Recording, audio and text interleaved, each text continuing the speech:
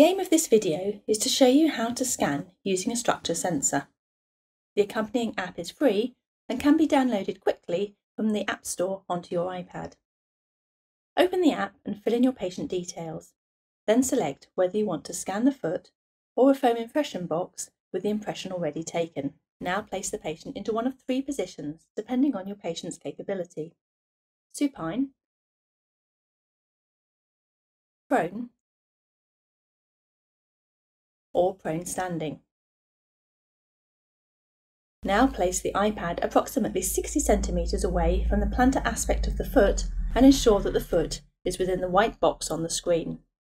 The image of the foot will turn red when the plantar surface has been picked up. As the software picks up the contours of the foot, you will see the scan turn white on your screen. Press the scan icon to begin. Move your iPad laterally and medially, making sure you capture the heel through to the toes and the bases of the medial and lateral malleoli. You can now examine your scan as you would a plaster of Paris cast or foam impression box. Simply use 2 fingers on the screen to move and rotate the cast to check that you have covered all the areas required.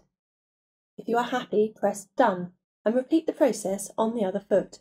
If you have any additional information you wish to add to the scan, such as marking lesions or the subtalar joint axis position, mark this on the foot or impression box and using the camera icon, take a photo to send the lab along with your scans and prescription.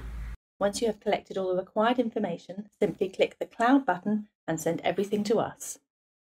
Please do not hesitate to contact our lab if you have any queries or would like further advice. Thank you.